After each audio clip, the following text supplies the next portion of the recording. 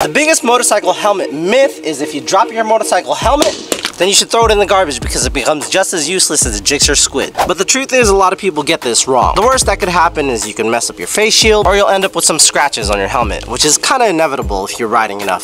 See, the simple fact is, your head wasn't in the helmet when it dropped. It's like an empty skull of a Gixxer rider's head. The EPS liner inside didn't get affected at all. And if you're the type of person who buys a new helmet after you just drop it from like 3 feet, then you must not like money. And honestly, even in some crashes, your motorcycle helmet may still be good. I would say it would vary if your head actually took some impact. I've seen motorcycle racers at the highest level crash and even take some impact to the helmet, then they get up and ride again. Now, if you're too broke to buy a new motorcycle helmet after an accident, you can check the EPS liner. If possible, remove the inner liner and check for any cracks and feel for firmness. If this foam layer is squishy, replace it. If you can rub it and you see some soot on your fingers, replace it. If it's over 5 years old, replace it.